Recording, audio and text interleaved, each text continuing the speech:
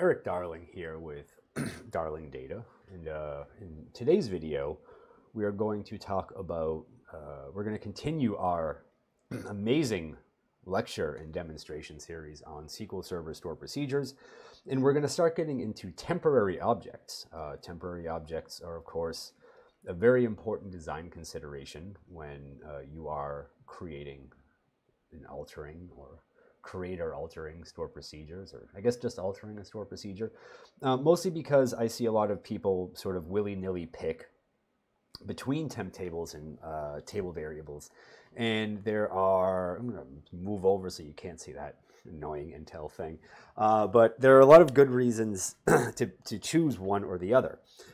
So we're going to split these videos up into a few different parts to sort of examine each one of those a little bit more closely, so I don't feel rushed to get through everything all in one, and I don't end up with a 60-minute video that people watch 3 minutes of. So, great.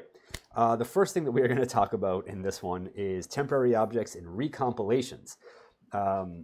Some people might care very much about managing this. There are certain environments and there are certain types of workloads where recompilations can be a sensitivity. I'm not saying that it is yours, but I am saying that it exists for some people. So we're going to talk about a couple ways to manage recompilations and store procedures with temp tables and table variables. So I do hope you're prepared. And by the way, I just want to get out of the way that I am not condoning the either the willy-nilly or the all-encompassing use of table variables, because for the most part, when you're writing a store procedure and you care about the performance of the query that puts data into a temporary object, modifies the data in a temporary object, or then joins that temporary object off to other tables, you are really going to prefer temp tables over table variables. Recompilation potential be damned.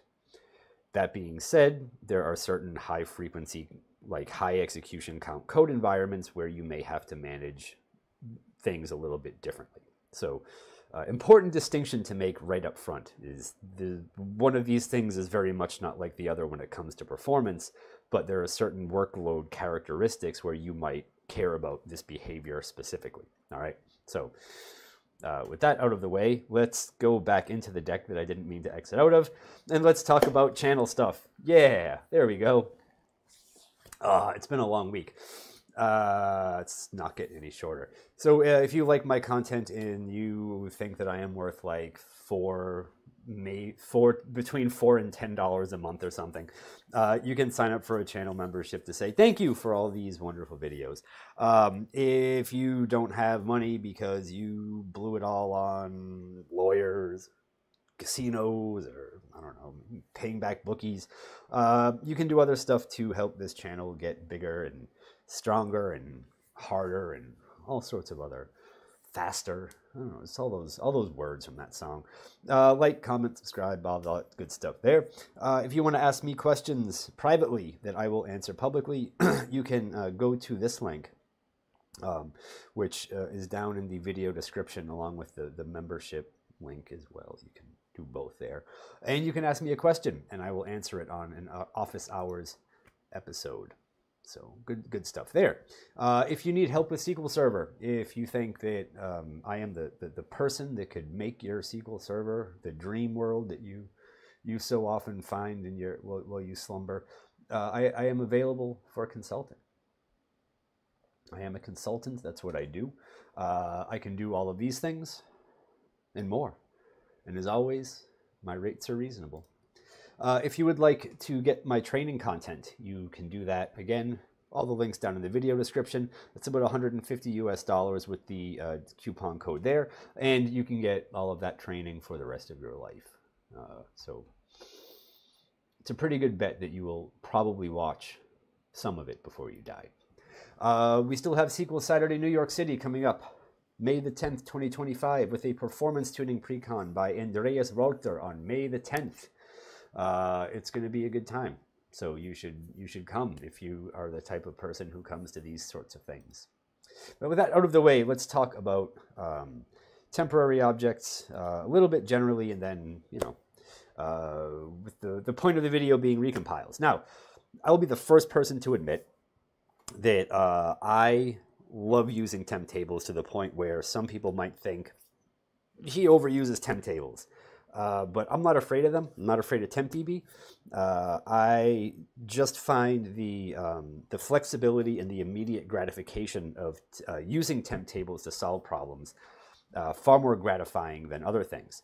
There are, of course, times when it's good to rewrite a query just to use a temp table, just so you can see if you have a real big query plan and you're just like, wow, this thing is full of bad choices, and I don't know why SQL Server did any of this stuff.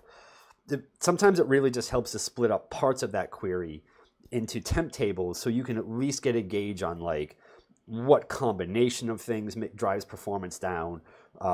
Maybe something like some combination of joins or whatever where clause stuff. Sometimes it just helps to troubleshoot one procedural thing at a time. So really the temp table inserts serve two purposes. One, to help clarify where the performance problem comes from, and two, to help you troubleshoot the plan as a whole, but in smaller pieces that are a lot easier to manage. So sometimes you might start by using a bunch of temp tables, then relax that as you figure out which one really makes the big difference. So if you have a query that does 4 hard things, and you separate those 4 hard things into temp tables, and then you join those 4 temp tables together, you can get the same result back, but then you also get the benefit of figuring out which of those 4 things is where your biggest performance problem is, and then maybe you just put that one thing into a temp table and join that off to the other 3 things, right? So there's a lot you can do with just going through the routine of putting stuff into temp tables. They can help you at least figure out performance problems. So even if you don't keep them all and use them all later, it's obviously a good technique to figure out where things are going wrong. The other thing is that sometimes query rewrites involve really weird syntax. I find myself, when I am tuning queries, the stuff that I mess with in order to figure out where I can meaningfully change the shape of a plan or something like that. The tricks that you have to play on the optimizer, when a normal person looks at a query that has all these things in them, they would probably freak out. They would just be I don't know what any of this means. How does this help? Why is this good? Why is this okay? I'm not even sure that's valid syntax. What is going on here? Even with lots of comments in there and links to things, it's too much for most people. Whereas just putting stuff in a temp table is very obvious, straightforward, very understandable, right? Easy street. So there are reasons to use temp tables and whatever, just to make life easier than writing incredibly complex queries full of very strange and ornate logic, right? But we're here to talk about recompilations. And so the first thing that I want to show you is what the different characteristics of recompilations are between temp tables and table variables, and then how you can have temp tables act a little bit more like table variables as far as recompilations go. All right. So first things first, I'm using my store procedure sp_human events to track recompiles for this session, right? You can see session ID integer equals SPID. I'm tracking my session for recompiles. The recompile data that I have over here is filtered. I forget how to get, oh yeah, if I click on this, you'll see that I'm filtering to the recompile causes statistics changed. So the only recompile cause I'm tracking in here is that, right? I'm not tracking anything else, that's it. So when statistics don't change, or in the case of table variables, they don't exist to change, nothing will show up here. All right. So we're gonna exercise this little bit of knowledge first, and we have a procedure called table variable rows, where we are going to, in a loop of 20,000 executions, insert rows into a table variable, and then do a select query from that table variable. Part of this code is from a very old blog series written by this team that used to work, the SQL Server like application development best practices team that used to like work at Microsoft and blog, but like all good things at Microsoft, they have gone away, including Joe Sack, who is now at Elasticsearch. So RIP Joe. Anyway, this store procedure, I believe I've already done that. When we run this, it is going to execute in that loop, and on every iteration through the loop, it's going to insert a new set of values into this T1 table variable, then run this select query. So the select query and like part of the setup for this is of course inspired by that blog post that I will try to find and put a link to in here. Well, you know what? I know I can find and put a link to it. It's very easy to find if you know where to look. But you just hope that by the time you click on the link, Microsoft hasn't put that information in a shoebox and buried it in the backyard. So this thing is finished running. It took about 35 seconds. And if you come over here, we're not going to see any events for statistics changing. Why? There are no statistics on table variables. They cannot change because they don't exist.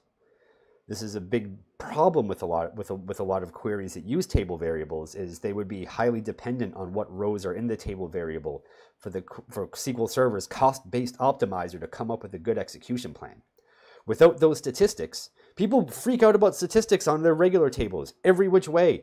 You should see you do see the questions that I get in office hours about this, how like worried people are about statistics being slightly wrong. It's like, oh my God, my statistics are off by 4 rows. I'm gonna die. But when it comes to table variables, they're like, oh, there's no statistics. We'll be fine. Don't worry. It's in memory. Just interesting crowd. Anyway, so table variables, no statistics, no recompilations.